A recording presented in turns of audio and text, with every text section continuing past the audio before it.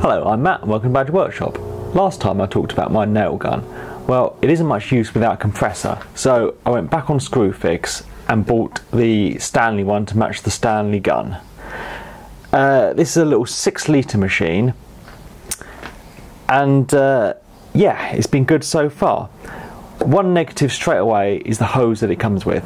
It came with a coiled orange hose which broke within a couple of weeks, so I replaced it with a normal hose which is much better, and it only cost about £15.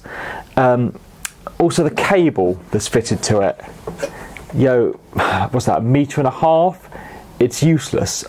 I have my sockets kind of above bench height, so this cable won't reach any of them, so every time I use it I have to use an extension lead.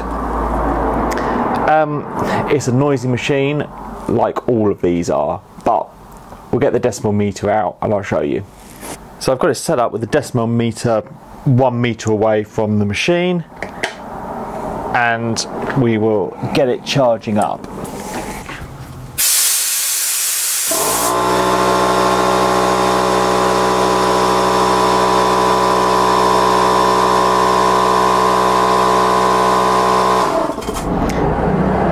So you can see it's around 90 decibels, so I do wear my ear defenders when using it. So the compressor's fully charged, so we'll see how many 40mm brads we can shoot before it needs to recharge.